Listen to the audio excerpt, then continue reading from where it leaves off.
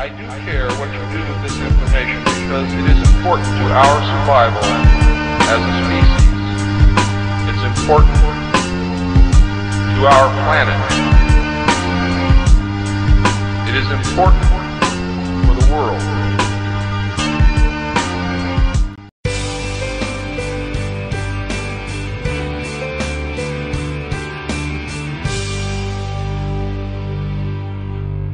Apologies, we got here and discovered we had a technical snafu. Even when we thought we had that fixed, it still didn't work. So we're going with the backup plan here. And for this particular presentation, I need to be able to show you things and play things for you and stuff like that. So just had to have it. And for some reason,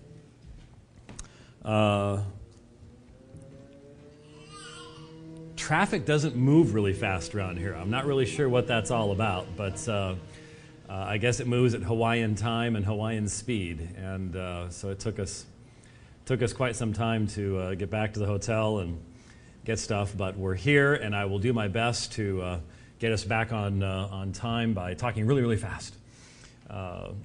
Obviously, I'm very impressed that you're here on a Saturday morning.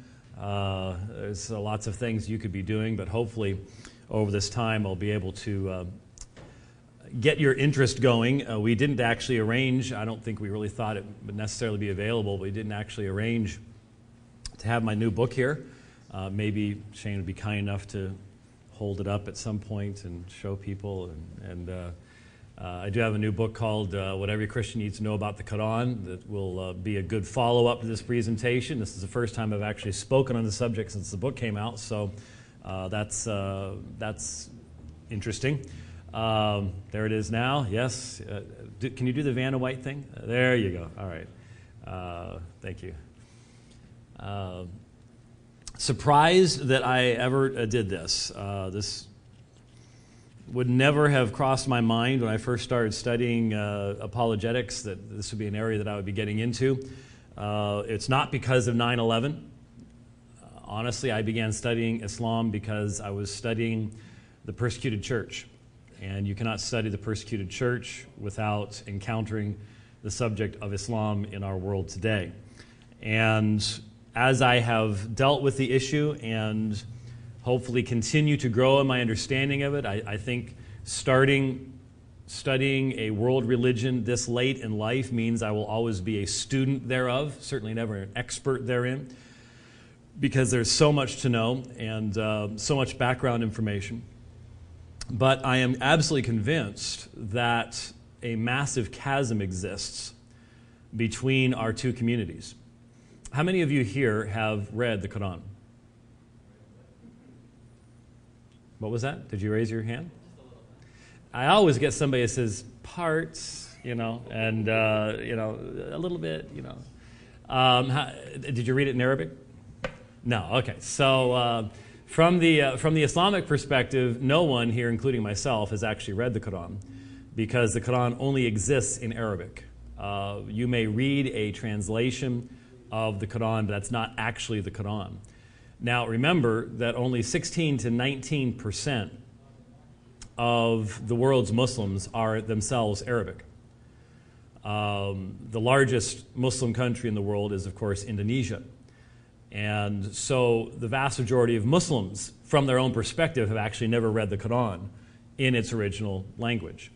And if you were a group of Muslims, and I were to be asking them, how many of you have read the Bible, the percentages would be about identical as to how many of them have read the Bible. That means almost everything we know about each other's faith, we know from what we were told by someone else. And what's the major source of information for most evangelicals on Islam? Fox News, which is better than MSNBC, significantly better than MSNBC, but it's still Fox News. And that means, and unfortunately, for most Muslims, it's the exact same kind of thing. I have there's a Muslim scholar that I've gotten to know a little bit, and he will contact me sometimes, and he'll say, what's the difference between this group and this group? Because put yourself in their shoes. Looking at us, it would be a bewildering thing to try to figure out, well, what's the difference between a charismatic and a Baptist and a Presbyterian and an Eastern Orthodox? And especially when you end up with charismatic Catholics, or something like that. You start getting the mixtures together, and it's very, very difficult for them to understand where we're coming from and all the differences that we have. And we know, I bet you most of you in here, what are the two major sects of Islam? Sunni and Shia. Most of us have heard that. How many of you have heard the Druze? How about the Ahmadi? See, again, there are smaller groups. But why do the Sunnis blow up the Shiites and the Shiites blow up the Sunnis? These are all issues that go way, way, way back. And by the way, they're issues that no amount of travel by Hillary Clinton or John Kerry will ever solve, I assure you, given they've been going on for 1,400 stinking years so far. These differences are lost on most of us. And then even amongst the Sunni, there are all sorts of different groups. You have the Salafi, or the Wahhabi, which we hear about in Saudi Arabia and in Egypt. The Salafi would, in essence, be the fundamentalist Muslims. But then you have folks who live here, and they haven't come from another country, and they're not nearly as conservative in certain areas. They have different views and things. So there's all sorts of different perspectives out there. The result is we normally are talking past each other. We have difficulty communicating with one another because we're talking past each other because we don't know much about each other's communities. The result of that, my friends, is that most of us fear addressing a Muslim. I mean, let's be honest. If I were to ask you, if you're sitting on an aircraft and you got stuck in the middle seat, sorry about that. Those of us who have frequent flyer miles, we're very sorry about the fact that you get stuck in the middle seat. But we don't care because we don't end up there anyways. But and you've got a secularist on the aisle and a Muslim at the window. Which one are you going to be more likely to talk to? Probably the secularist, because you're concerned. You might have valid concerns about doing something that's offensive to the Muslim because you don't know what necessarily offends Muslims, but you do have a vague idea that Muslims can be rather easily offended. And you're just not used to those issues there. There's a fear. There's a fear, and if we have a fear, then we will very frequently hesitate, and hesitation frequently results in the inability to actually end up bearing testimony. And so what I want to try to do in the time we have together is to just sort of get you thinking, give you some foundation, and hopefully challenge you to think about really praying for the Muslim people.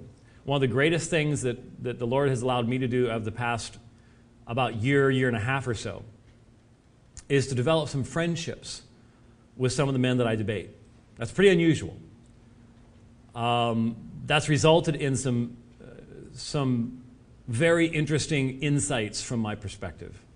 And it's helped me certainly to be, I think, a better representative of Christ to these individuals. Most of us don't know many Muslims, or we only have very brief interaction with them, and because there's often very deep cultural differences, we tend to be very standoffish.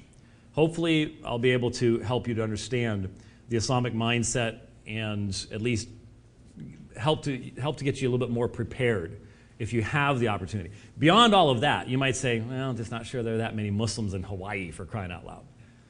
Well, okay. Do you watch the news? Are you influenced by world events?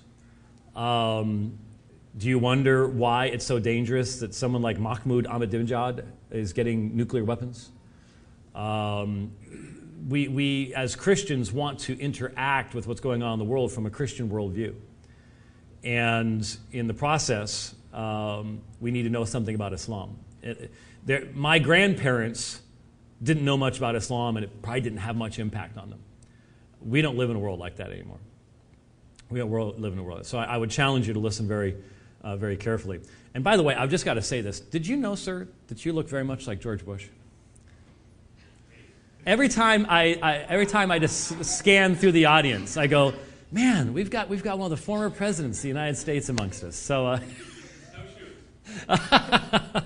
well, you know, he might just be hiding out in Hawaii for a while. You know, this is great. You know, I ditched my Secret Service agents at the Waikiki Beach, and here I am at Central Baptist. So, I just had to say that. It just nothing personal intended. Has nothing to do with politics. You just look like George Bush to me.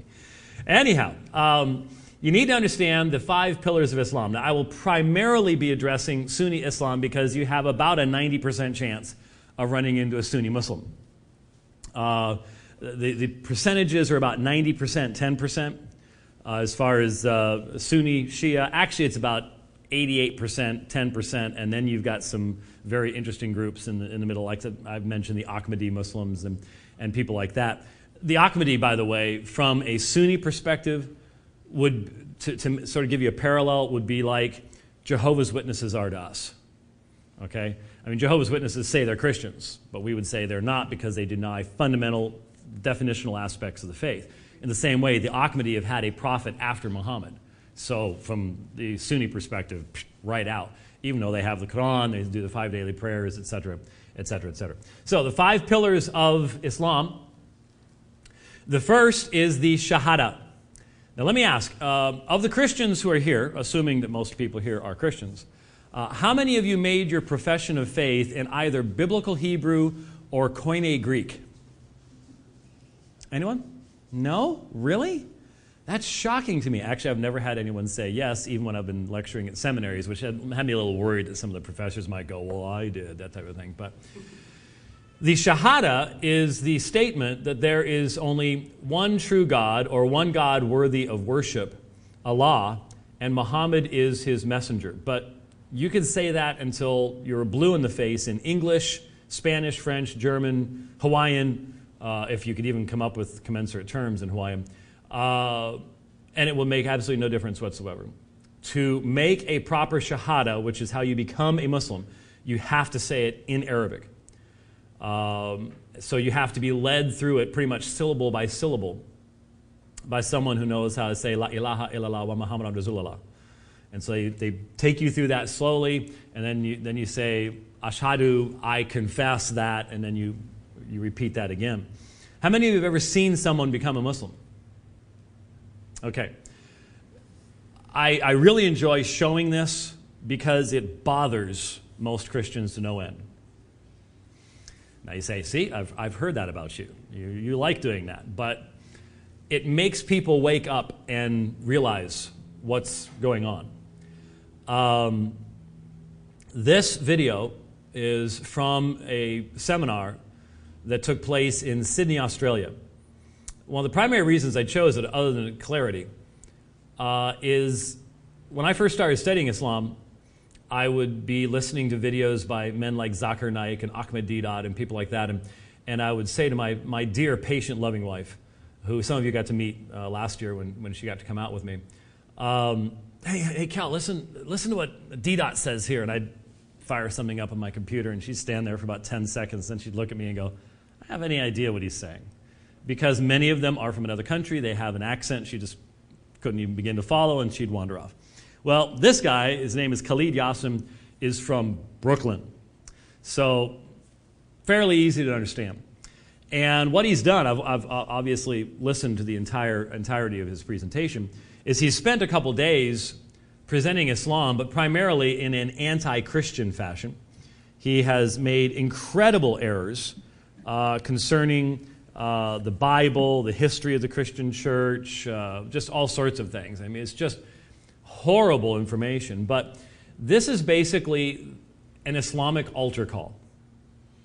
This is calling people forward. This took place in Sydney. In fact, I had the opportunity of lecturing at Moore College a couple of years ago, and some of the students in the class I was teaching had actually been at this themselves.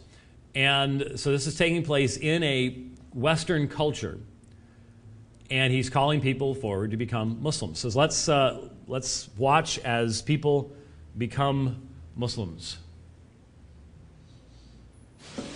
Can you stand for me quickly? Just stand for me. Come right here, please. Well, that's not working. Never had this happen before. DGA works fine. HDMI, not so much. Well, just listen, I guess. I apologize. First time for everything.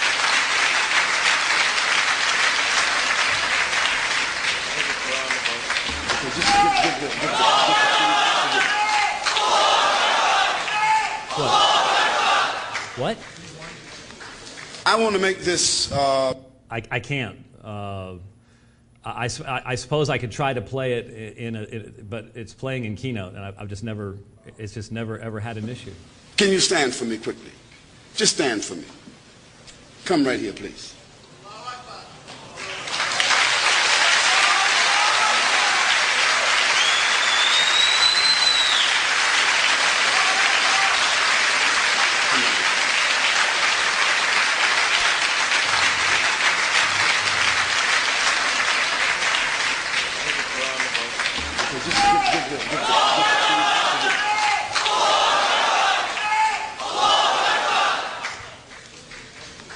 I want to make this transition or this transaction, because this is what it is. These are human beings that's making a transaction with God. They're not making a transaction for us.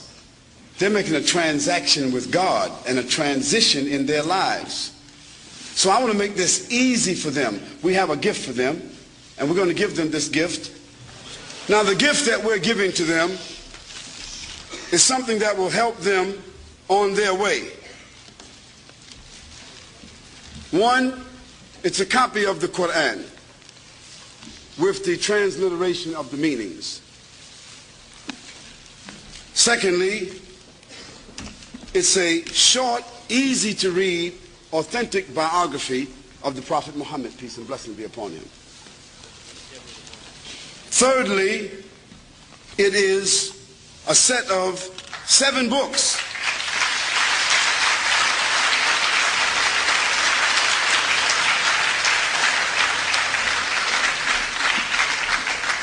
It is a set of 7 books that have in it lessons for new Muslims.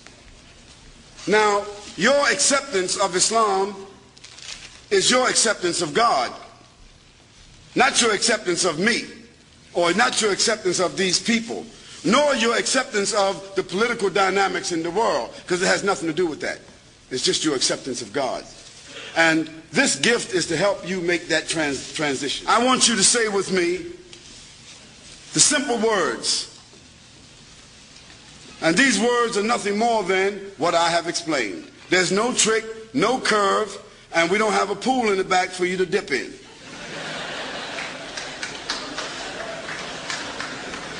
But let's say the words. Let's just go over the words called the Shahada, the bearing of witness. And I'll tell you what it is. Essentially, it is the saying of that there's none to be worshipped except Almighty God, and that Muhammad is the messenger of God. Saying that word and then adding to it, I testify, or I declare, or I announce that there's none to be worshipped except Almighty God, and that I testify, or I declare, or I announce that Muhammad is the messenger of God, brings you or into the transition of Islam. From that point, it's your sincerity, it's your acts of worship, it is your commitment that will make the difference. Now, whatever you owe God of something you did that only you know and God knows, after tonight, your board is clear. Because God is the forgiver of those that come back to him. But whatever you owe somebody, money, rent, a loan, you still owe that. Is that fair? Okay, please, just say after me the words, La ilaha illallah Muhammad Rasulullah Ashhadu an la ilaha illallah wa ashhadu anna Muhammadan abduhu wa rasuluhu sallallahu alayhi wa sallam. Ameen.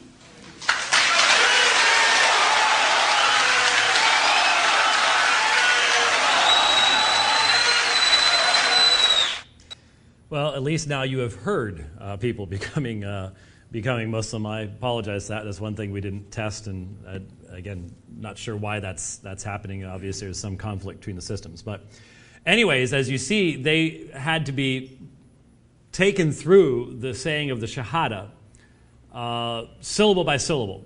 And, they didn't know what was actually being said. It had been explained to them. They had to trust him that that's what they were saying. But that is how you say the Shahada. It has to be done publicly. It has to be done in front of witnesses. And that is how you become a Muslim. I think it should, I personally think that, honesty would demand that you probably should explain to folks that there's no way out of this. That the universally accepted Islamic law, Sharia, for a person who becomes a Muslim and then ceases to be a Muslim is death.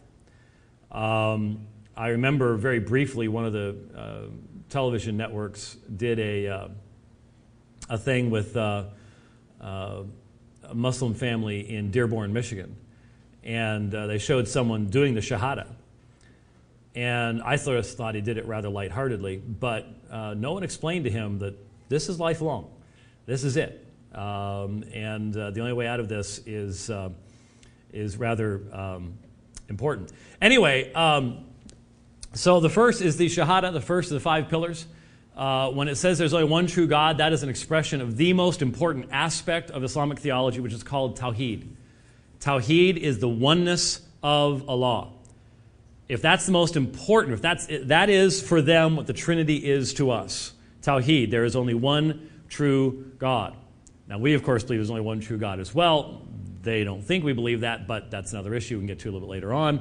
But if that's the center of Islam, then the denial of that, idolatry, associating anyone or anything with Allah, is called shirk. And shirk is the unforgivable sin. If you die as a mushrik, a person who dies on the sin of shirk, having committed it and not having become a Muslim to receive forgiveness, Allah cannot forgive you. He can forgive anybody else, but he cannot forgive a person who dies as a mushrik.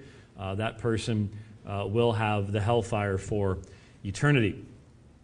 Then we have number 2, the salat, the prayers, the 5 daily prayers. In some Islamic nations, you don't even ask someone, are you a Muslim? You ask them, do you say the prayers? And that's more than enough to identify you as a Muslim. There are 5 prayers. Fajr, for example, is before sunrise. Dur, Asr, Maghrib, and Isha. Isha is after sunset. The others are divided through the day, the noontime, afternoon, evening, and nighttime prayers. And I have a video, but if it's not going to display, I'm going to skip it. Let me see if it comes up at all, or it's just blank. Yeah. Well, it's not even playing, which is really odd. I've never had that happen before either. So we will skip that and move on from there. You also have the concept of Saum, or fasting. The month of Ramadan, which you may hear about. I remember I first heard about Ramadan during the NBA Finals. Some of you might remember why that was. A number of years ago, the Houston Rockets were in the NBA Finals. And who was the big star player for the Rockets back then but Hakeem Olajuwon, a practicing Muslim. And the finals fell during Ramadan. And during Ramadan, the observant Muslim cannot eat or drink from before sunrise until after sunset each day during the month of Ramadan, which is the 9th month in the Islamic calendar. Now, the Islamic calendar is based upon a lunar year. And so that means it's about 11 days shorter than our calendar is each year, which means everything keeps moving forward 11 days. So Ramadan is now in July. Now, can you imagine what it's like to live in Saudi Arabia and not be able to even drink water from before sunrise until after sunset. Amazing. But studies have shown, however, that Muslims take in more calories during Ramadan than any other month of the year, because you're basically up all night eating. But that is the month of fasting. And according to Islamic belief, I rarely mention this, but for some reason we're going to have to skip most of my videos so you get some other extra stories here. There is a special night called Laylat al-Qadr, the night of power.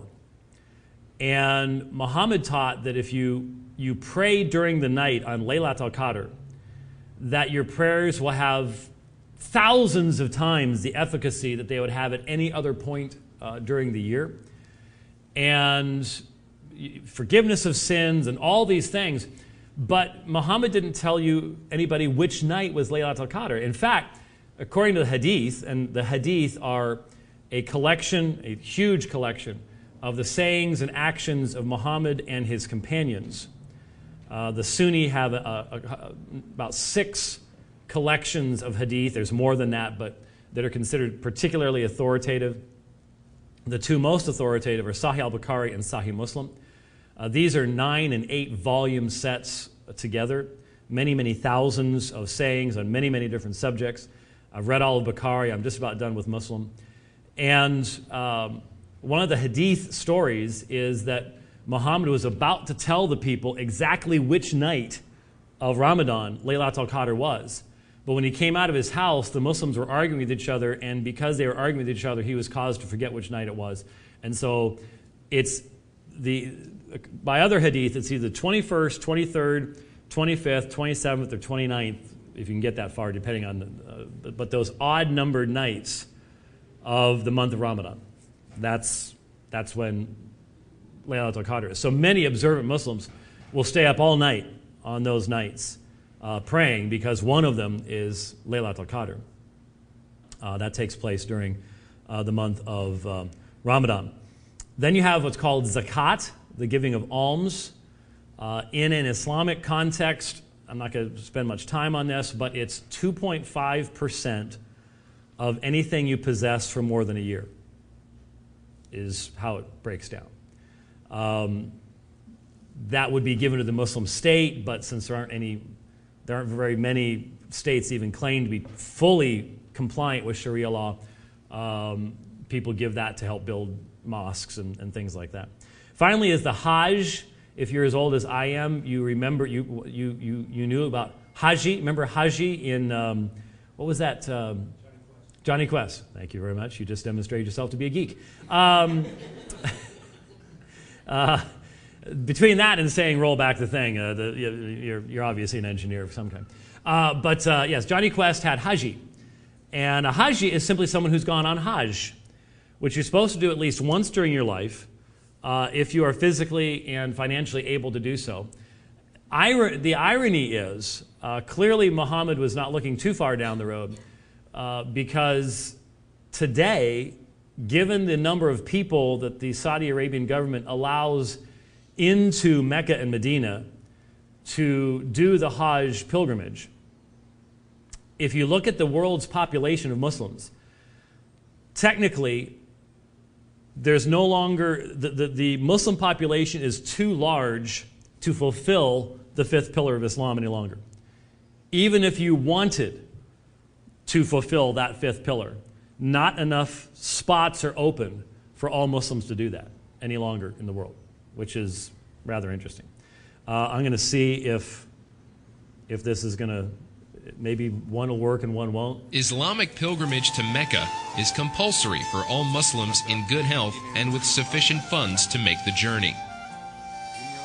The Hajj is the foremost of all Muslim rituals, even if less than 10% of all Muslims ever manage to complete it. The Hajj's importance lies in its allowing the believer to approach the center of the world, as well as the place where the Quran's divine revelations began and continued for about 12 years. The performer of Hajj does not only reenact Muhammad's ritual, he or she also recalls acts of important people in Muslim history. The rituals performed around the Kaaba reenacts when Prophet Abraham and Ishmael transformed the Kaaba into the sacred place of worship and peace. In spite of some physical hardships, pilgrims who complete the Hajj consider it one of the greatest spiritual experiences of their lives. Many Muslims regard the Hajj as one of the great achievements of civilization because it brings together people from around the world and focuses them upon a single goal. So there's that. I don't think that's not going to work. One of the things, you've probably seen the Kaaba. I don't have pictures of it because it was in the videos, but the Kaaba is the house there in the Grand Mosque in Mecca, black cube-shaped building. Most people think that Muslims pray toward that specifically. That's actually not the case. The Kaaba itself is not sacred. The idea is, from the Islamic perspective, that Abraham and Ishmael, not Abraham and Isaac, Abraham and Ishmael actually built the original Kaaba. Of course, there's no historical evidence that Abraham ever went that far south by any stretch of the imagination to that area, but be that as it may, the idea was that they built it as the first house of worship to God. And then in the days of Muhammad, there were approximately 360 idols in it, and it was Muhammad who cleansed the Kaaba and returned it to its original purpose of a house of worship of the one true God, founded by the founder of the Abrahamic faith. But the building has been destroyed and rebuilt a number of different times. So it's not actually what Muslims are praying toward. You may see Muslims now, obviously, it's real easy. I even have an app on my phone that allows me to fire it up, and it will aim me toward what's called the Qibla. I should have done this beforehand, but keep track of how many Arabic words I use this morning. You cannot discuss Islam without using Arabic words. I've already talked about Tawheed and Shirk and the Shahada and the Muslim prayers and Ramadan. It's amazing. It is very, very, very deeply associated with the Arabic language. The Qibla is the direction toward Mecca. And so if you were to go into, do you have mosques nearby? Is there a mosque over near University of Hawaii? There is a mosque over there. If you were to go visit it, you would see that if you go into the prayer room, it all points toward one area. And it would be pretty tricky to figure out exactly. I wonder if you're closer, which way around the world. I would imagine you'd be closer the other way around the world to Mecca than in the United States, I would assume. But anyways, they figure out the most direct line to Mecca. And that is where they face when they pray. And the architecture of the building, or the room, if they can't do anything about the building, the room will be pointed toward that area. Like I said, you now have apps that will allow you to figure that out for yourself and see which direction Mecca is from where you are. What they're actually bowing toward is what's in the picture here, and that's what's called the black stone. The black stone. And the black stone is embedded in one of the corners of the Kaaba. And allegedly, when it fell from heaven, it was white. It's turned black because of the sins of men. You can see there's Muhammad Ali appearing at the black stone there. When you go and do Hajj, what you'd like to try to be able to do is you circumambulate the Kaaba 7 times in the Grand Mosque. What you want to try to do is get close enough to the black stone to touch it or to kiss it. I can't imagine the biological stuff that could be found on that black stone, but anyway. I actually saw a couple years ago during Ramadan, I saw a article by an engineer, hydraulics engineer, as I recall, who was basically explaining how you want to enter the mosque based upon flow dynamics to allow the crowd to get you as close to the black stone as possible, because it's just the crowds are amazing. Only a few years ago, back like 2006, over 4,000 people were trampled to death during Ramadan in one season. They've done some major changes to stop that, but it was not uncommon in the past. And so what they're actually bowing toward is this black stone that you see there embedded in the Kaaba. Now, there are also 6 articles of belief of Sunni Islam. There's belief in Allah, belief in all the prophets and messengers. Muhammad is the last, but there were many, many before him. I've heard as many as 100,000 were sent by Allah before that. Many of the biblical prophets are considered to be prophets and messengers from the Islamic perspective, including Jesus, who they believe to have been a Muslim. His disciples were Muslims as well. Belief in the angels and the jinn.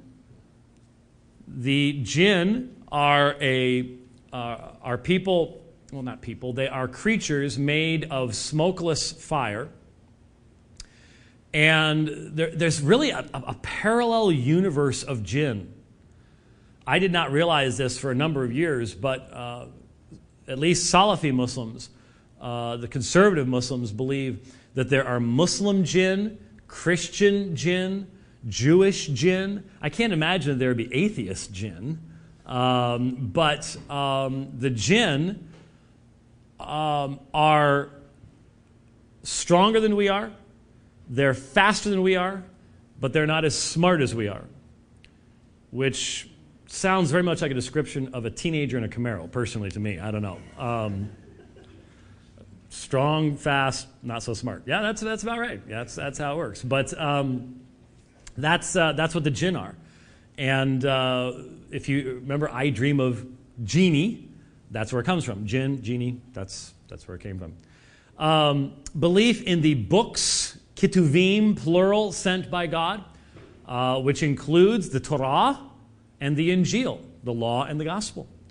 According to the Quran, as we're going to see, the Torah, the law, and the gospel were sent down by God, and they contain light and guidance.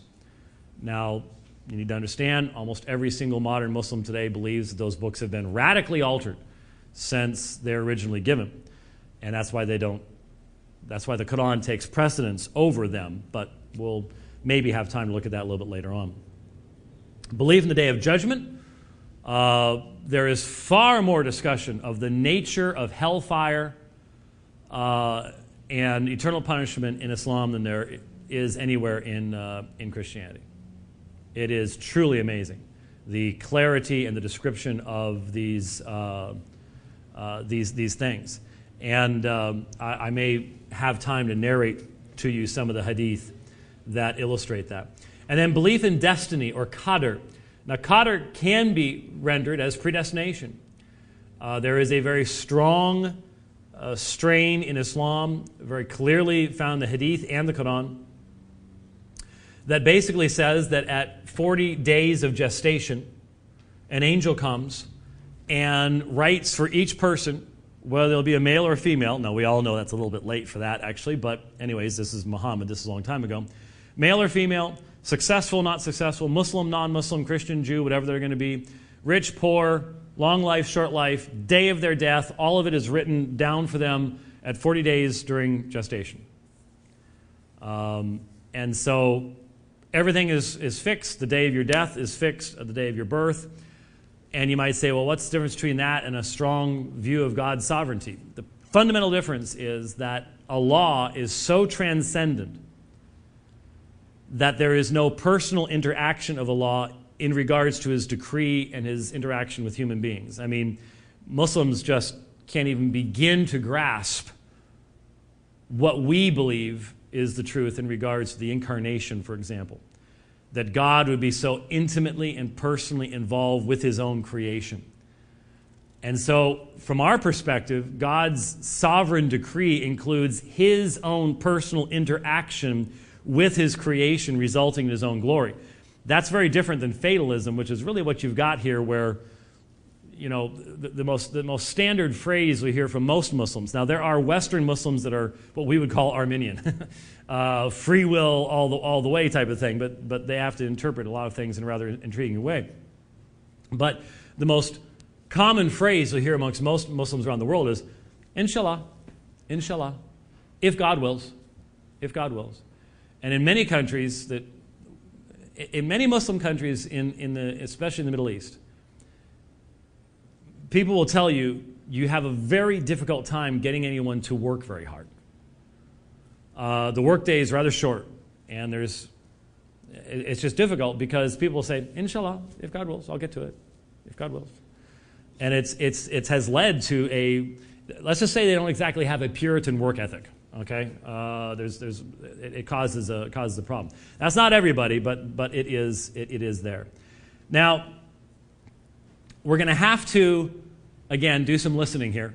I, again, apologize for the video, but this is from one of my debates. This is the first debate I did with a Muslim, but I was not studying Islam yet.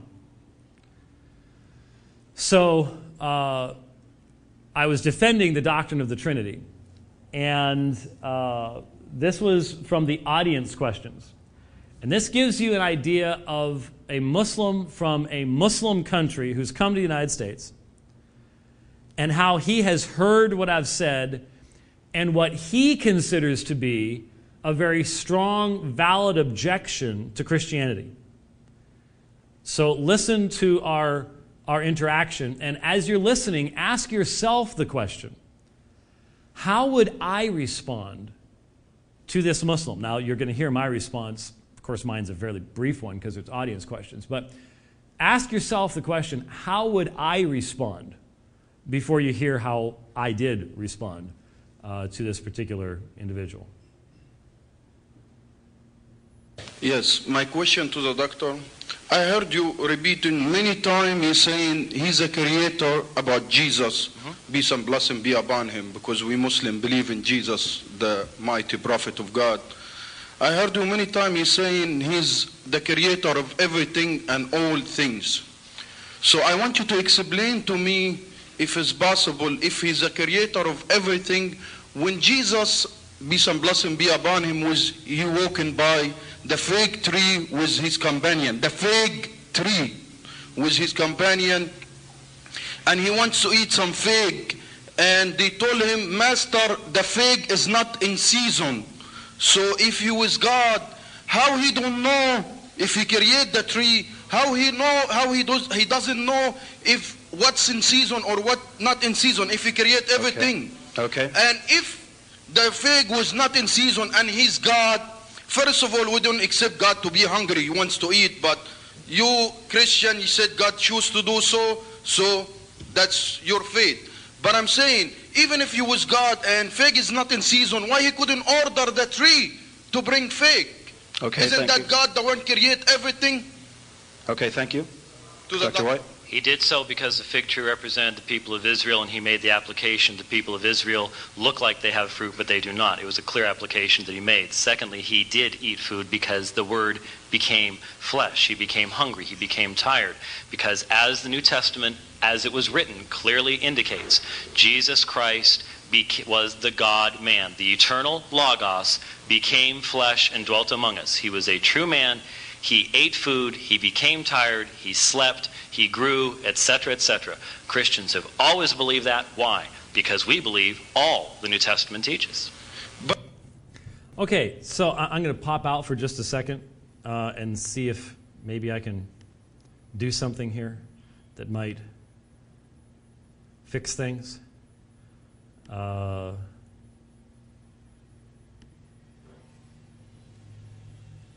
Let me see if... Yes, my question to the doctor. I heard you repeating many times, you saying he's a creator about Jesus. Peace and blessing be upon him, because we Muslims believe in Jesus. There's the line of mighty people waiting to prophet ask of me God. questions. I heard you many times, you saying he's the creator of everything and all things. Okay, it just, while he was saying that, something crossed my mind that said, you know, when I plugged this in, it completely changed my video settings. So let's change the video output and see if it fixes it. And so I apologize you didn't get to see some of the other. Let me actually show you at least one here, so you can actually see the Kaaba and stuff. Islamic pilgrimage to Mecca is compulsory for all Muslims in good health and with sufficient funds to make the journey. The Hajj is the foremost of all Muslim rituals, even if less than 10% of all Muslims ever manage to complete it. The Hajj's importance lies in its allowing the believer to approach the center of the world, as well as the place where the Quran's divine revelations began and continued for about 12 years. The performer of Hajj does not only reenact Muhammad's ritual, he or she also recalls acts of important people in Muslim history. The rituals performed around the Kaaba reenacts when Prophet Abraham and Ishmael transformed the Kaaba into the sacred place of worship and peace. In spite of some physical hardships, pilgrims who complete the Hajj consider it one of the greatest spiritual experiences of their lives. Many Muslims regard the Hajj as one of the great achievements of civilization because it brings together people from around the world and focuses them upon a single goal. Okay, so there's that one. And then just so you have it in your mind, what it looked like, just a few seconds of this. Can you stand for me quickly? Just stand for me. Come right here, please.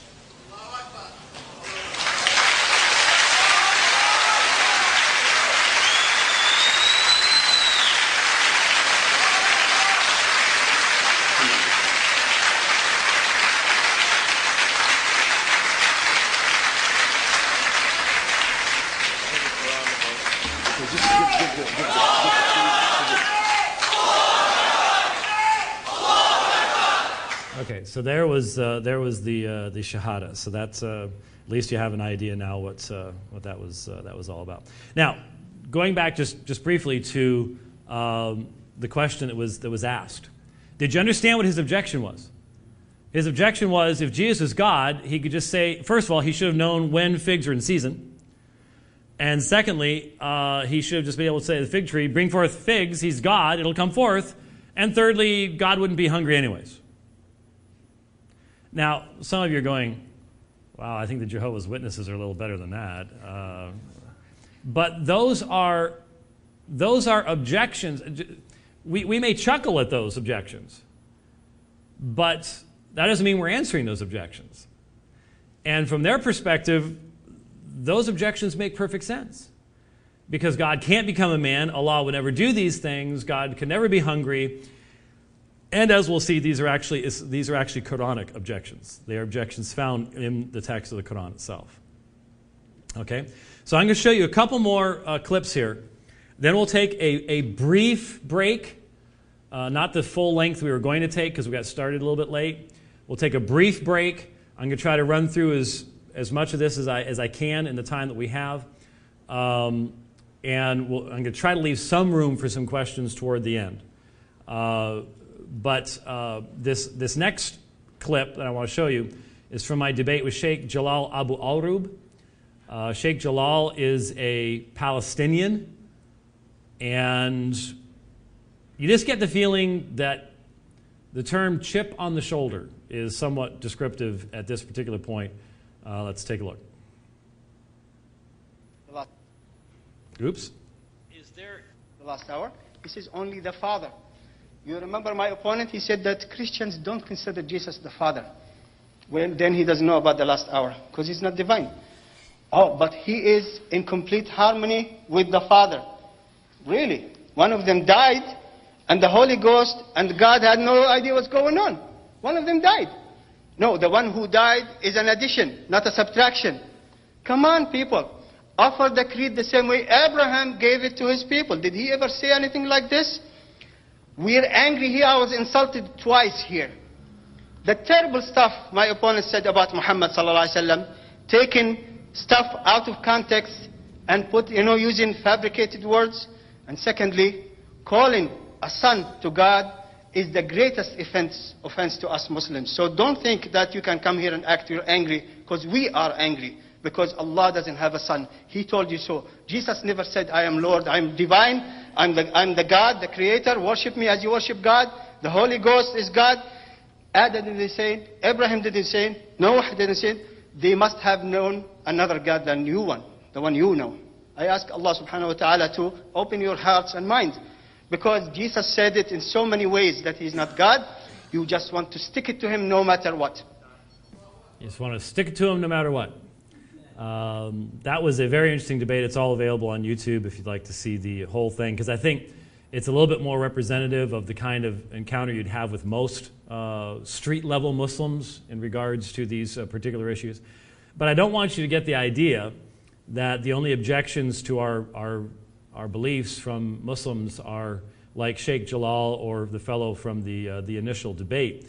So this next clip is from the debate that I did at Biola University in 2006. This really was my first serious Islamic debate. And this was with a man by the name of Shabir Ali. And listen to this portion of our cross-examination period from Biola University. There were about 2,500 students there that evening. They found it to be a very interesting evening. Is there any way that you can give to us this evening to explain to us how we can determine what is still inspired in the New Testament and what is not? Well, I believe that Muslims have a simple answer to this in saying that whatever is in the Quran, that would be a judge of whatever is there in the Bible. So whatever of the Bible agrees with the Quran, that obviously is inspired. What is contradictory is obviously not from God. And that which is neutral, neither in agreement nor in disagreement, may be treated with some bit of silence. Usually the classical scholars have recommended silence. But I believe that Muslims who are quite familiar with the Gospels and familiar with the development of the text over time can make some judgments, though these judgments will be tentative. So everything about the cross, resurrection, atonement, deity of Christ, Jesus is the Son of God, the Holy Spirit is a divine person, not an angel, Gabriel. All of that stuff is uninspired and a corruption of the original intention of the New Testament in light of the Quran. A Muslim would say that the Quranic revelation is here now as the pristine word of God. That teaches us that there is only one God, that Jesus is his Messiah, but nevertheless a servant and messenger of the one true God. And so anything that is contrary to that, something that teaches, for example, that human responsibility as described in the Quran is to be somehow evaded, that would be contrary and would be thought to be a later development. Now, of course, that could be studied from another angle. One can look at the history and development of Christian teaching over time. One can look at the Gospels even without Islamic presuppositions. And it seems to me that many biblical scholars are coming to conclusions which are very close to the main conclusions which Muslims insist on, that Jesus was an apocalyptic prophet like the prophets of the Old Testament. He preached the belief in God, similar to the belief that was known from the Jewish prophet, since he himself was Jewish. He lived in a Jewish milieu. You mean people like the Jesus Seminar, John Dominic Crossan, Marcus Borg. It doesn't have to be them. The scholars are so numerous, it'll be hard for us to list them and to name them now. So but is there any New Testament book that Mark, for example, which you've referred to many times, Mark clearly identifies Jesus as the Son of God, puts words in his mouth that you would never be able to accept as a Muslim. Isn't that correct? Well, it is clear that even Mark must have suffered from a similar sort of phenomenon that we described in the case of Matthew. And John Bowden has made specifically that point in his book, Jesus, the Unanswered Questions. If we look at Mark chapter 1, verse 1, which in many Bibles begin the beginning of the gospel of Jesus Christ, the Son of God, it is noted in the NIV, for example, that the title, the Son of God, in this particular verse is not found in some of the most ancient and reliable manuscripts. So I'm not saying that the Gospel according to Mark does not present Jesus as the Son of God, but we have to be aware of scribal changes that have affected the Gospel according to Mark in places as well. And in fact, we are working with the Gospel according to Mark only as it has come down to us. Knowing the history of scribal changes, we would not be out of our grounds to wonder if in fact we do really have the original Markan Gospel. Would you admit that you do not have any hard manuscript evidence from the 1st or 2nd centuries that gives to us a New Testament that looks like a Muslim would expect it to look like? We do not have such a document. We don't have such a document was the last thing he said there. Now, very, very quickly, one last clip, since we're sort of running behind. Had an excellent debate in Sydney, Australia, University of New South Wales, less than 2 years ago, with Abdullah Kunda. And we debated a subject that's vitally important, and that is, can God become man? The incarnation. And here is a portion of our interaction. Now, it's a little bit difficult to understand Abdullah. The sound wasn't real good, but he is an Australian with somewhat of a German accent. So you put all that together, and it's very, very interesting. But here's just a portion of that interaction. That I would really, if you want to listen to a debate online, this is one I would recommend that you listen to or watch on YouTube. Mr. Kunda, I think we have to really focus when I say the central question is this, and your response is that I have diminished capacity, I think we're talking past each other somehow at this point. So let's look at that question again. I asked the question, does God as creator have the power, ability, or capacity to join a human nature to himself if he pleases to do so? Now, did I understand in your rebuttal that you likened that to, can God create another God? Yeah, that's correct. That's what I likened it to, or any of the other theological fallacies that I mentioned. Okay, can you explain how that question involves a logical fallacy? Well, from a Muslim perspective, obviously not from a Christian perspective, but from a Muslim perspective, as I said, God has certain attributes which we consider are essential and which only apply to him. So, for example, without a beginning and without an end are two of these attributes. Now, these are not possessed by anything else in creation, they're only possessed by God. So we say that for God, or even if we were to entertain the argument that there's three persons of God, for one of those persons who is apparently co-eternal and co-equal with the other two, to then give up one of these essential attributes for us would be an illogical fallacy. Because for us, by definition, if God doesn't have one of these attributes, he's not God. What essential attribute do you see the question assuming when it says, does God as creator have the power or ability or capacity to join a human nature to himself if he pleases to do so? What essential element is being abandoned? Well, all of them. Because human nature, by definition, we're dependent upon things. I'm dependent upon three dimensions of space that I exist in. I'm dependent upon time. I'm dependent upon sustenance. So it immediately removes him from being self-subsistent. I do not have independent knowledge. I acquire my knowledge from other people or from books, etc. So it denies him having knowledge. I cannot see beyond the walls of this building, so it denies him having universal sight, so on and so on. So it was a very, very, very interesting encounter. It really helps to understand the mindset of a very bright young Muslim. He's one of the few Muslims that I sent him my book on the Trinity. He actually read it and attempted to alter his arguments to respond to what I said in my book. And you need to understand that's extremely rare. Most Muslims just do not do that. They have a set of arguments, and whether that actually interacts with what we believe or not is a completely different issue. But Abdullah has twice now, when I've contacted him, when I've been teaching classes on Islam, been willing to get up at an outrageous time there in Australia to join my class on Skype. And I've had my students in my class asking him questions and interacting with him on video from Australia. So he's a real nice young man, and I hope to have more debates with him and more encounters with him in the future.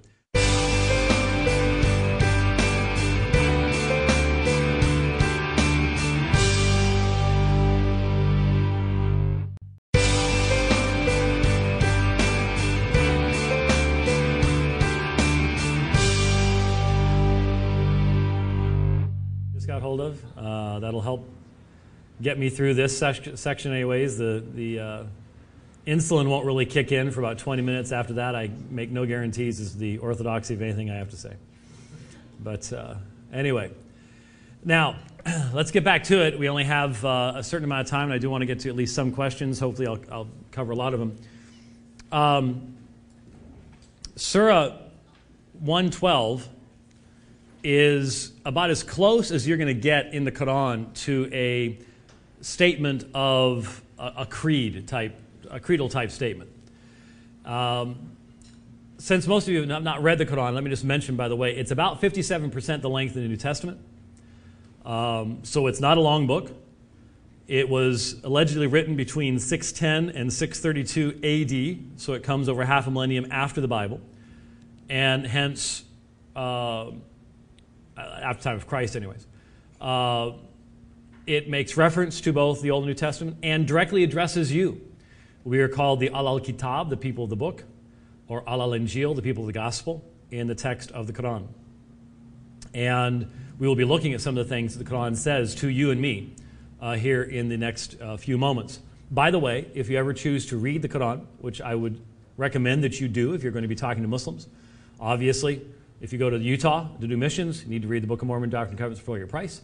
If you go to Brooklyn, you need to know something about Jehovah's Witnesses, read some of their literature. If you could talk to Muslims, it is always very helpful to know something about what they believe and to have read some of their materials.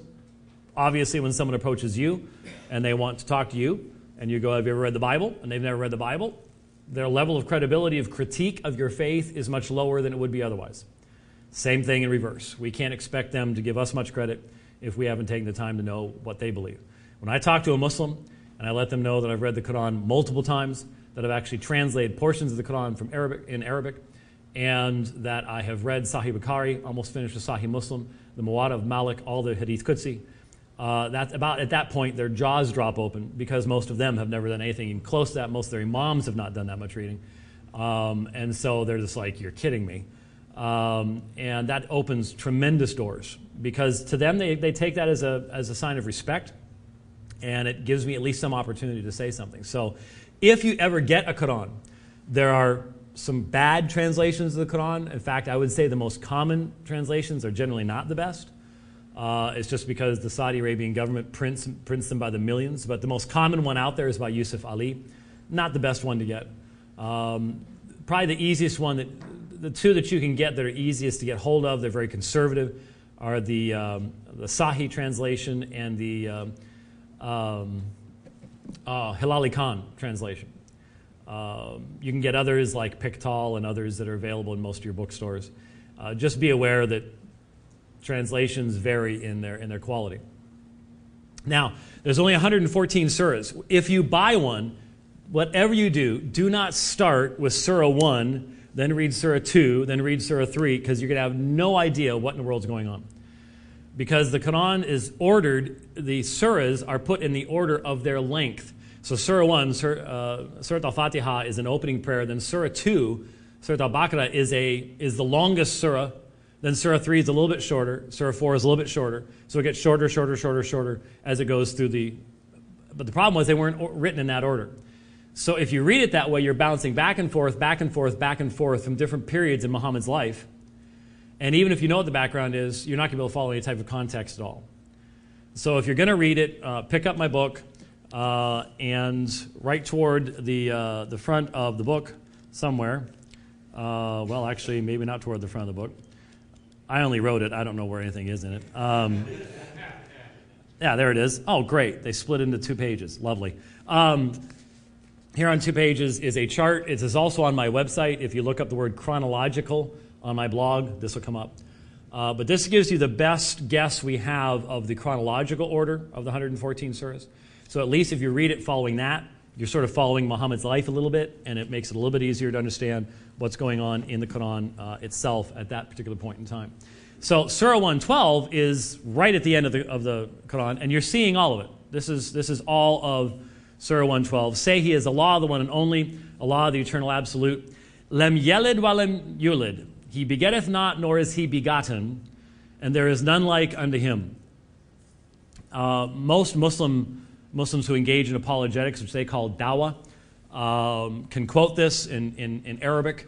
I'm pretty close to being able to quote it in Arabic myself, but I frequently stumble on it, so I won't bother this morning. But this is really as close as you'll get to a creedal statement. And as you're looking at it, you'll notice that we can agree with a lot of what it says. God is the one and only. God is the eternal absolute. There is none like unto Him. I mean, how many times is that said in Isaiah and Jeremiah and books like that in the Bible? It's said very frequently. But you'll notice the third ayah. By the way, the chapters of the Quran are called surahs. That's why this is Surah 112. And the verses are called ayah or ayat. Ayat is a plural. Look at the third ayah. He begetteth not, nor is He begotten. Lem yelid wa lem yulid. Now, Arabic is a Semitic language, hence it has the same roots as Hebrew. One of the reasons I've survived with the minimal amount of Arabic training that I've actually received is because I've taught Hebrew in the past. And so my knowledge of Arabic is actually Arabic propped up by Hebrew, since a lot of the grammar and the roots are very similar. And when we have in Isaiah chapter 9, for example, a child will be born to us. The root there is yalad. A yeled will be yaladed to us. And here you have the same thing in Surah 3. Lem yeled walem yulid. He begetteth not, nor is he begotten. I took one of my classes to the mosque at Arizona State University in Tempe, Arizona. And we met with the imam after the prayers. And I asked him, I said, would you think that the third ayah of Surah Al-Ikhlas, Al-Ikhlas, by the way, means purity or sincerity. The third ayah is in reference to the Christian belief that Jesus is the Son of God. And he said, there's no question about that. That's exactly what it's referring to. What's important about this is if this is about as close as you can get to a creedal statement defining Islam, then 1/4 of this creedal statement is a denial of what you and I believe. Islam comes after us, it interacts with us, and specifically identifies our belief in three, or the idea that God has a son, as a heinous sin. And so you need to understand that because it's one of the great barriers that we have in presenting the gospel. For example, I mentioned to you earlier the sin of shirk. Shirk is association of anyone or anything with Allah. So, in Surah 31:13, O my son, do not associate anything with Allah. Indeed, association with him is great injustice. The underlying text there is shirk. In Surah 6:1, all praise is due to Allah who created the heavens and the earth and made the darkness and the light. Then those who disbelieve, the kafirs, which is frequently what we're referred to, equate others with their Lord, the sin of shirk.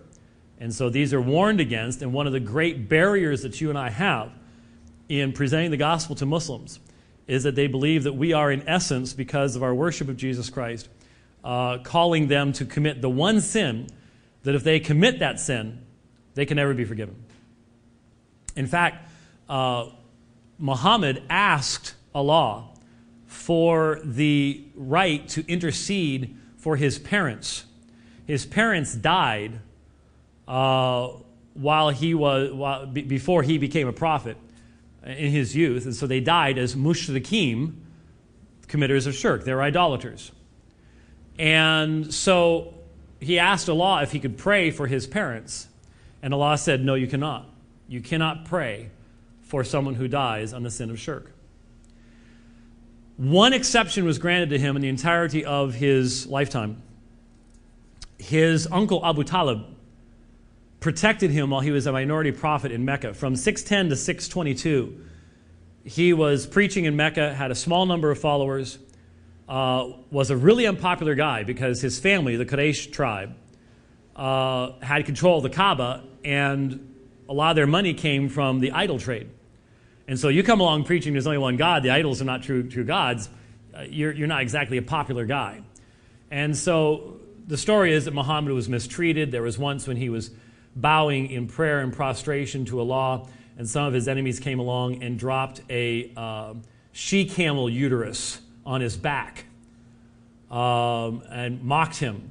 And he just stayed in that position until his daughter Fatima came along and removed it from his back. And of course, the story goes on to say that their bodies were all thrown into a well when they died at the Battle of Badr, so they all died for what they did. But anyway, there was mistreatment between 610 and 622. Then in 622, you have the Hijrah, where Muhammad leaves Mecca, goes to Medina, and that's where the Islamic calendar actually starts, is in the Hijrah of 622. Anyway, during that first period of time, Abu Talib, his uncle, protects him, but he does not become a Muslim. He does not say the Shahada. And on his deathbed, Muhammad comes to him and he says, say La ilaha illallah.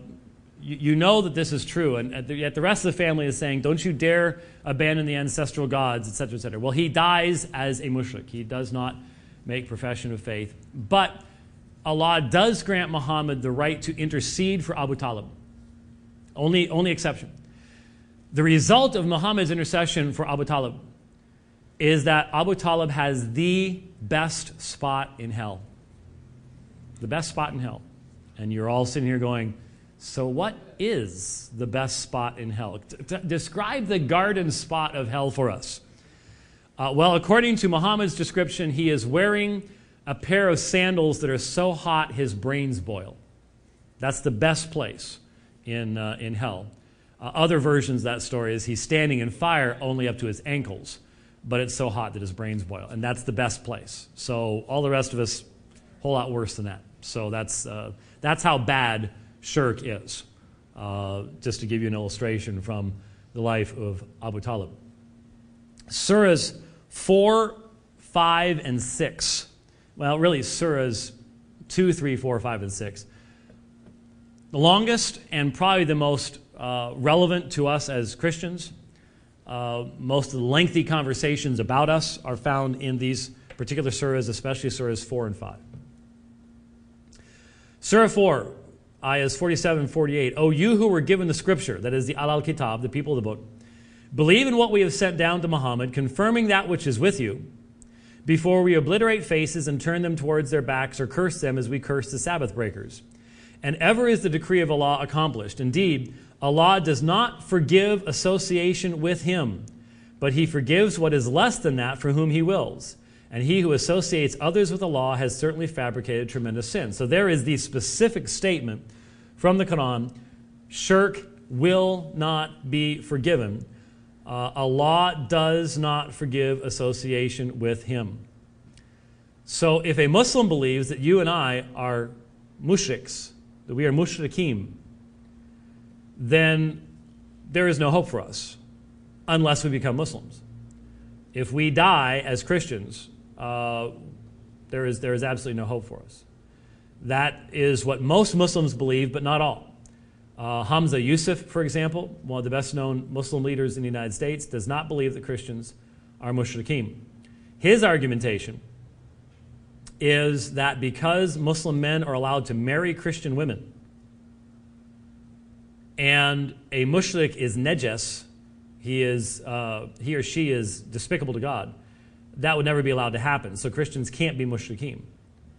But the vast majority of Muslims point out, yeah, but the Quran specifically teaches that to say 3 is to engage in shirk, and it is kufr, it is unbelief. So the majority of Muslims do believe that we are committing the sin of shirk, and that therefore you are inviting them to commit the sin of shirk when you call them to faith in Jesus Christ. Surah 4, 171 through 172 says, O people of the Scripture, again, al-kitab, people of the book, do not commit excess, ta'alu, in your religion, or say about Allah except the truth. So you need to understand the Quran says to us that we have committed excess. We have been given the truth.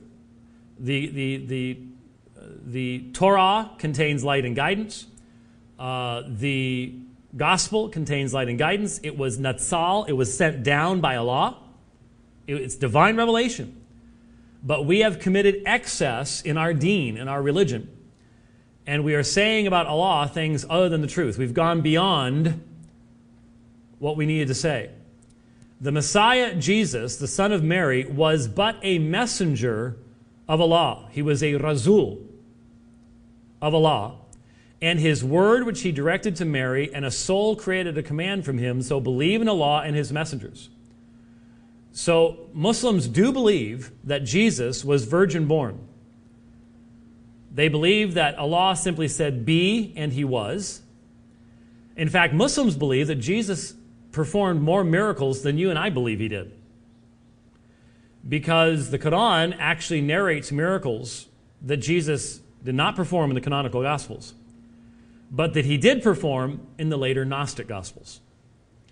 And so, for example, the Quran repeats the story of Jesus forming little clay birds and then breathing on them, and they become living birds and fly away. Now that comes from the infancy Gospel of Thomas, a Gnostic Gospel that is not one of the canonical Gospels and does not go to the actual time frame of Jesus' life. But the Quran accepts that as a reality.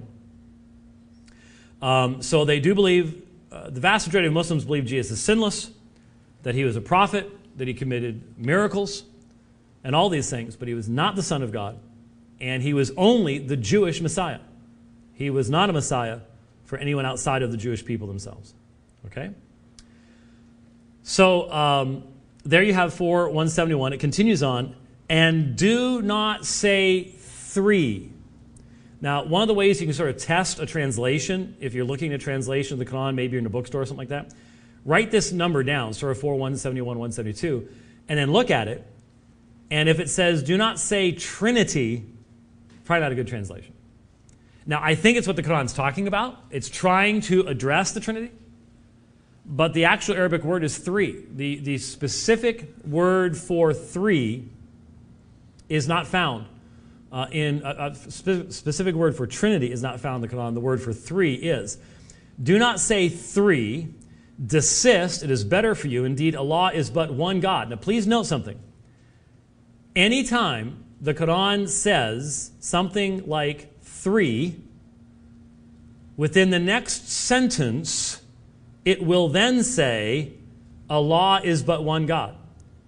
So if every time it says 3, the next sentence is, there's only one God, what is the author thinking the 3 is? 3 gods. Very clearly. Do not say 3, desist, it is better for you. Indeed, Allah is but one God. Exalted is He above having a son. Now, most Muslims believe that when we talk about Jesus, the Son of God, we are actually saying that God got married and had a kid.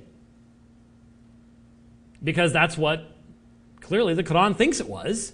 And that's what the relationship of God and His sons in the pagan religions were. To Him belongs whatever is in the heavens and whatever is on the earth, and sufficient as Allah is disposer of affairs. Never would the Messiah disdain to be a servant of Allah, nor would the angels near to Him, and whoever disdains His worship and is arrogant, He will gather them to Himself altogether. So here you're seeing the Quran arguing against what its author thinks is the doctrine of the Trinity. And the doctrine of the Trinity means that the Messiah would never have been a servant of Allah. Well, of course, we believe that the Messiah was servant of Allah. He's the suffering servant of Isaiah 53. It's not even an issue. Obviously, to me, one of the greatest evidences that the Quran is not the Word of God is the fact that its author had no earthly idea what he was talking about when he criticized the doctrine of the Trinity. And since Muslims believe that the Quran is the Quran are the very words of Allah, one of the really hard things to understand, and I'm going into way too much depth here, but let me just mention this to you in passing. One of the things you've got to understand is from the Islamic perspective, Muhammad has nothing to do with the Quran. What Muhammad understood has nothing to do with the Quran. The Quran is as eternal as Allah. It's uncreated. It's His very words. And therefore, what Muhammad understood, didn't understand, grew in understanding of, irrelevant. It's simply dictated by the angel Jibreel to Muhammad, and he repeats it, and that's it. His understanding has no place anywhere in the Quran. And so, as a result, it's just unquestionable in their mind. You can't read it in chronological order and go, wow, it looks like Muhammad was developing this here. No.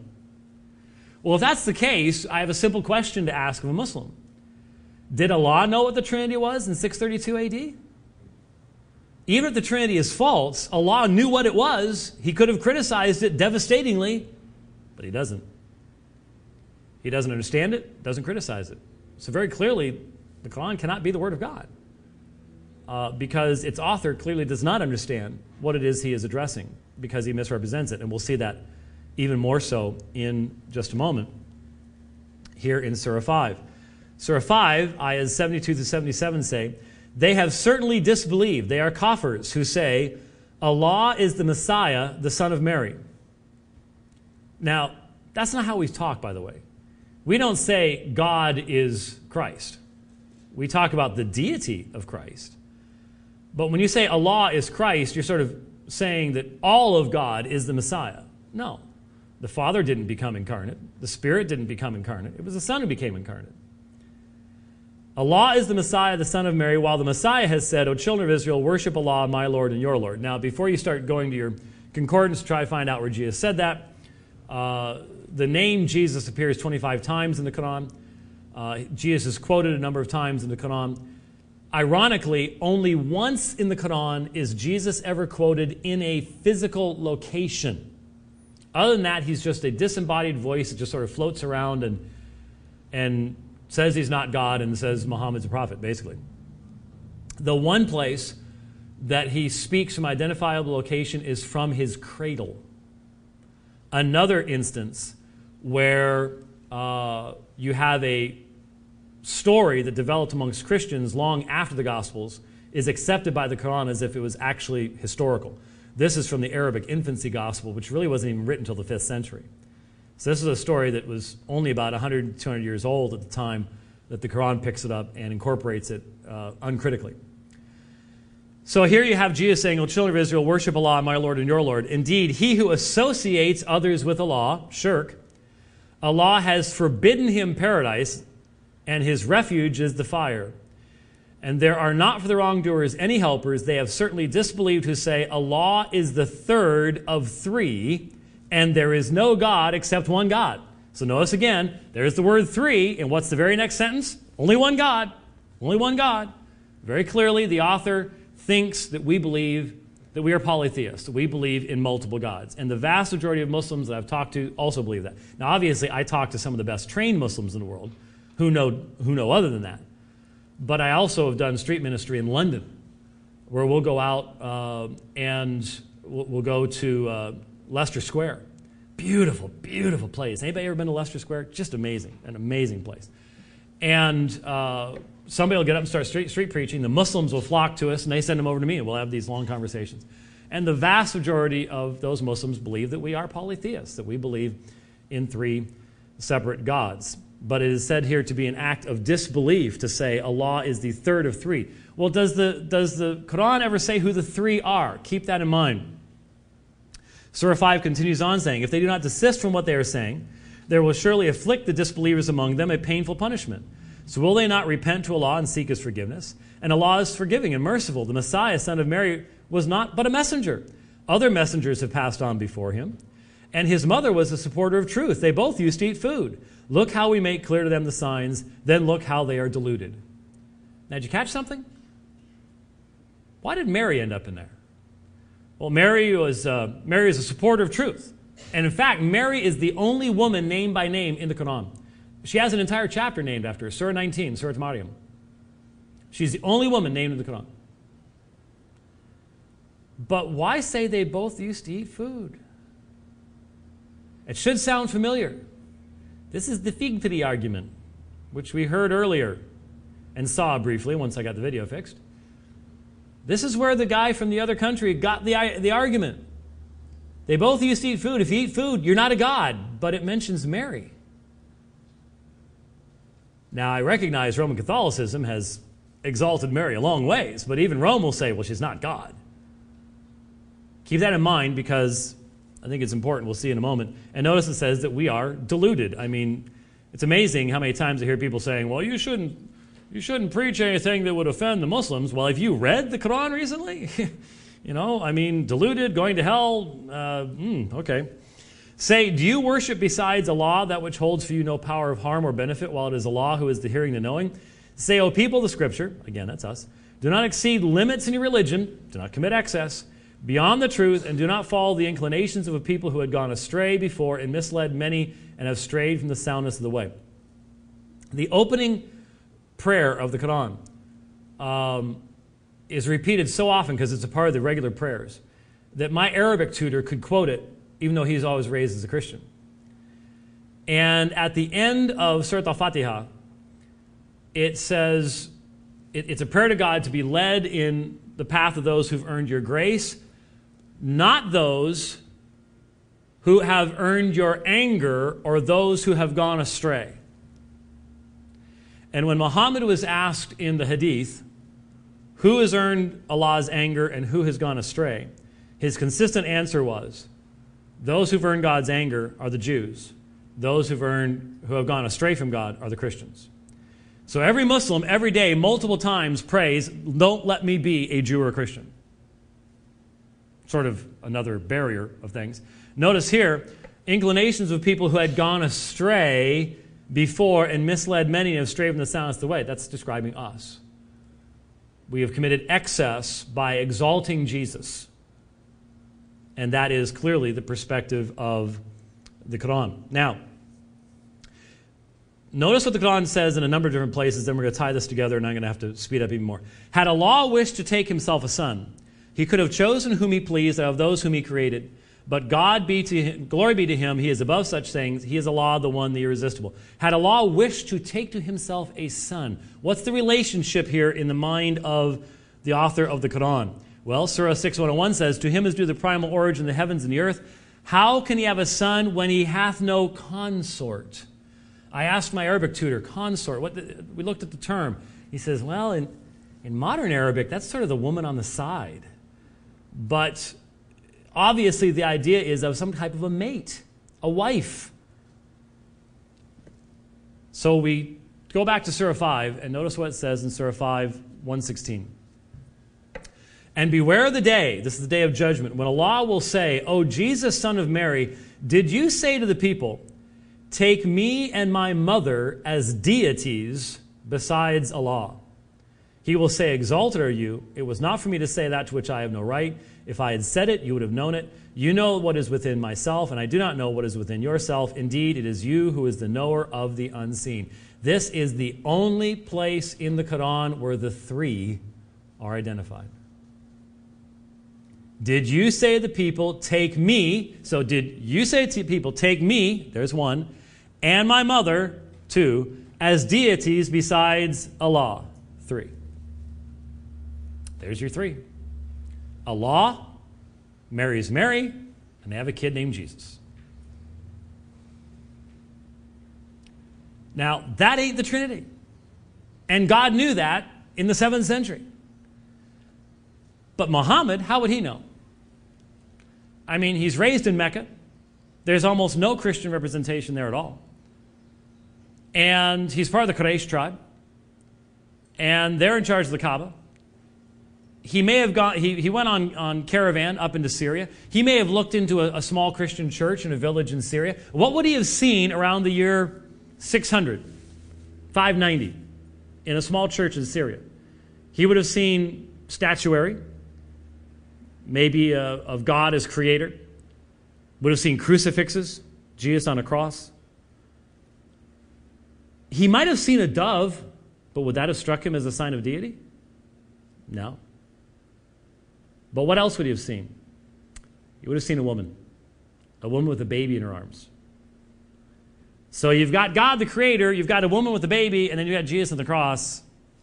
Must be what the Trinity is. Ends up in the Quran.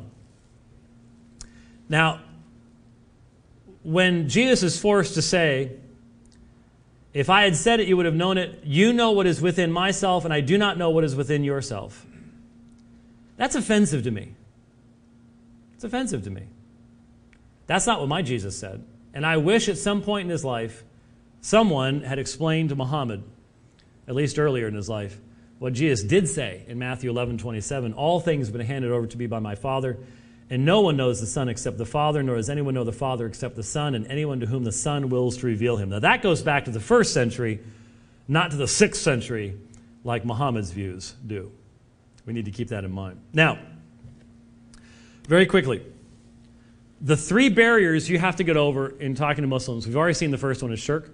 The second one we're not going to have time to really get into, but I do spend a lot of time discussing in the book, which we have none of them for you to purchase, you can get them from Alpha and Omega. We actually, Amazon isn't even shipping yet. We actually have them, so Amazon isn't shipping yet. The second one is the fact they believe that our scriptures are corrupted. And the third is this denial of the crucifixion. Surah 4:157. Surah 4:157. And for their saying, indeed, we have killed the Messiah, Jesus, the son of Mary, the messenger of Allah. They did not kill him, nor did they crucify him, but it was made to appear to them. And indeed, those who differ over it are in doubt about it. They have no knowledge of it except the following of assumption. And they did not kill him for certain. The next ayah says, rather, Allah raised him up, rafahu, to himself, and ever is Allah exalted in might and why. So there is the one ayah in all of the Quran that denies the crucifixion. If that wasn't in the Quran, there are other references, Surah 355, Surah 1933, that would naturally refer to the death of Jesus. But because of these 40 Arabic words, anyone seen the video that we co-produced with Ivy? It's a spoken word video called 40 Arabic Words. We actually, it's not rap, but it's called spoken word, which is sort of similar to, but a little bit different from.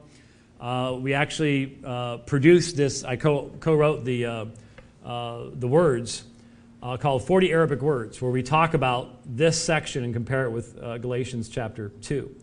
And maybe we can play that later on or something, and you'll find it rather interesting. We've actually done a few music videos like that. Anyway, for the vast majority of Muslims in the world, outside of westernized Muslims, this is what they believe this text is saying. They did not kill him. This is talking about the Jews, by the way. They did not kill him, nor did they crucify him, but it was made to appear to them. Shubiha lahum. They understand that to mean that someone else was made to look like Jesus, and someone else then was put on the cross. Now, who would be the most logical culprit? Judas. So most Muslims in the world think that Judas was the one who was put on the cross. That Jesus was taken up by Allah to heaven and Judas was crucified, which was a proper punishment for his betrayal of Jesus. Now, I had a Muslim send me a big, long article once proving beyond a shadow of a doubt with bold, underlined words in blue and red, which proves things, by the way. If you ever really want to prove things, you bold words and underline them and put them in blue and red, and that just means you've got the truth. There's just no question about it.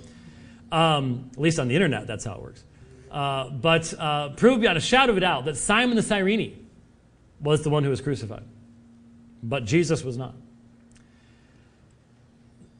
I had a friend who went on a missions trip to Uganda and had people coming out of huts in the jungles of Uganda going, I just understand why you Christians believe that Allah would allow one of his greatest messengers and most beloved prophets to die in such an ignoble way. That's why you have to emphasize the voluntary nature of the sacrifice of Christ when talking to Muslims. You just have to do it. Just have to do it. Now, I know, as I said, this is primarily amongst non-Westernized Muslims. Here in the United States, if Muslims have been here for a little while, frequently they'll go, Allahu alam. Allahu alam in Arabic means God knows. The majority believe what's called the substitution theory, that someone was substituted for Jesus. But here in the United States and in Western countries, they're not so quick to assert that. Why? Well, think about it for just a second. If Allah substituted somebody for Jesus, then in reality, Allah started Christianity by mistake. I mean, he did such a good job that even Jesus' followers went out and started proclaiming the death, burial, and resurrection of Jesus Christ and started Christianity. So Christianity then results in all this shirk. And so Allah did such a great job that he started Christianity by mistake. And so they'll go, Allahu alam, God knows, rather than actually asserting the concept of substitution. Now, Yusuf Ali, in his commentary on the Quran, says, the Orthodox Christian churches make it a cardinal point of their doctrine that his life was taken on the cross, that he died and was buried. On the third day he rose in the body with his wounds intact and walked about and conversed and ate with his disciples and was afterwards taken up bodily to heaven. This is necessary for the theological doctrine of blood sacrifice and vicarious atonement for sins, which is rejected by Islam. You need to understand that the Muslims reject the concept of the necessity of sacrifice to the forgiveness of sins. Allah can simply say, it's forgiven. That's it. There is no need for vicarious atonement. The Quranic teaching is that Christ was not crucified nor killed by the Jews. I love this phraseology. Notwithstanding certain apparent circumstances which produced that illusion in the minds of some of his enemies. And all of his friends too. I just recently debated last September in London a Muslim on the subject of Surah 4 and the crucifixion of Jesus. It's available on YouTube if you want to take a look at that. Now, let me narrate to you one hadith, and then we'll close. First of all, just to the ladies in the room, I wanted to show you this hadith. I was shown the hellfire, and that the majority of its dwellers are women. Just thought I would throw that in there for the fun of it. Always wakes the ladies up. Would any of you ladies like to know why you said that? Because I can tell you. And given that I have spent many hours of my life over the past few years learning the hadith, I just like telling people about it because otherwise I really wasted all that time. Actually, the reason that he said this was because the women asked him, Messenger of Allah, why? And he says, well, is it not the case that your testimony is worth only half of that of a man in the law court? And is it not the case that during your monthly period you cannot pray? Therefore, you have deficiencies that then result in the majority of you being in hellfire. And of course, if I were a Muslim woman, I wouldn't last very long, but if I were a Muslim woman, my immediate response would be, but those are your rules. I didn't make those rules up, but of course, in their perspective, yes, actually, God did. So that's the reason for it. Let me tell you a story. Here's just the beginning of it on the screen, but I'll tell it to you and then show you one thing, and then we're done and take just a few minutes worth of questions.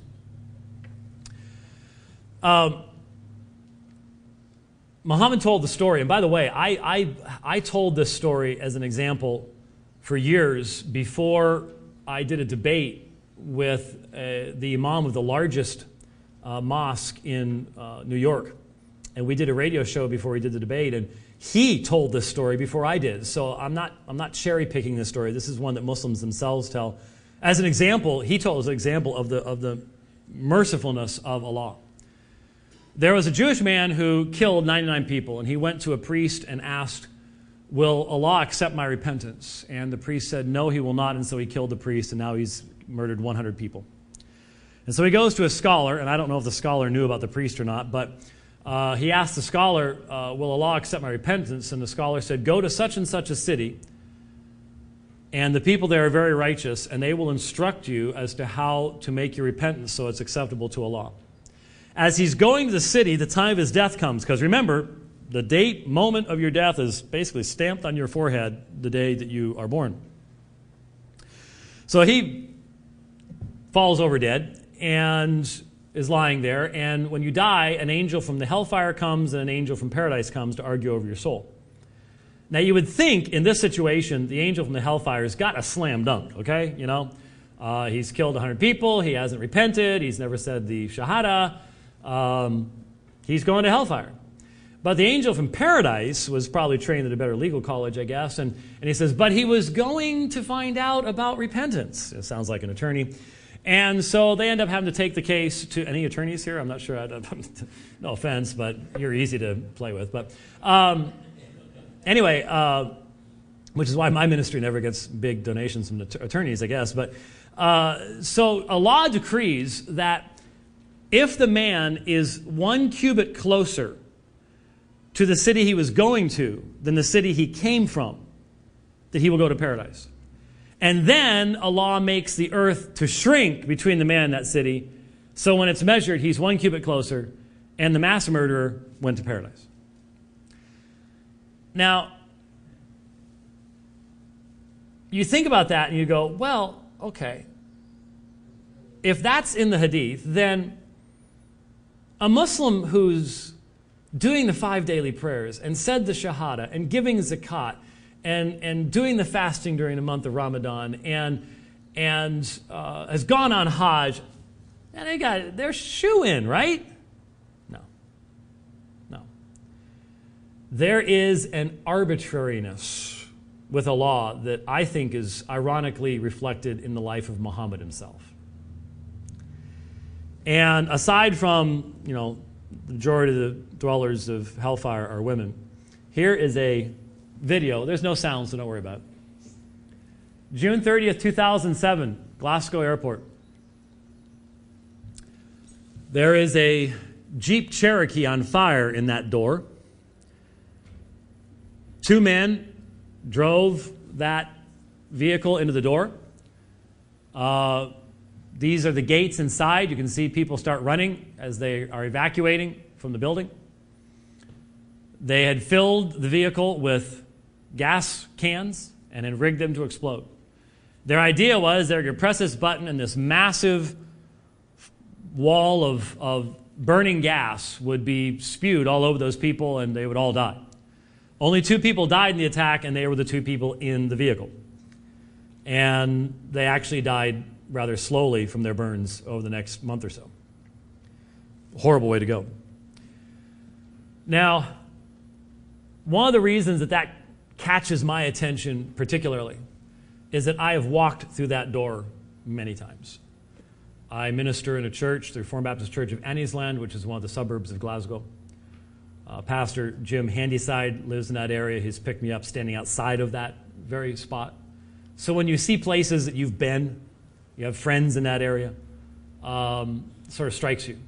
And I was there just a couple of years ago again. It's all fixed, obviously, now, but it certainly strikes you. But the other thing to think about is the fact that when we think about the 2 men in that vehicle, what motivated them? What motivated them? We tend to think they may have been down and outers. We know that Saudi Arabia and other places have paid martyrs to kill themselves on the streets of Israel and that kind of thing. So maybe they were down and outers trying to get some money for their families or something like that. Take questions later. But the reality is that these 2 men were National Health Service physicians. They were doctors, both of them, who planned this, drove that vehicle into that door, and then pressed a button, probably screaming, Allahu Akbar. Why? Because there is only one thing offered in the Quran, one way that you can know that you will be accepted by Allah and enter into paradise, and that is if you die in the state of jihad. Even Muhammad's companions did not have absolute certainty of their relationship to Allah. So you have in Islam a holy God, you have a law, you have sin, you have hellfire, and the one thing they need, they have been denied, and that is a mediator. The very thing we have in Christianity, and the author of the Quran did not understand. By denying who Jesus is, the Muslim is left with a holy God, with punishment of sin, and yet it's all left upon the individual as to whether they are going to be right with Allah. That is the great tragedy.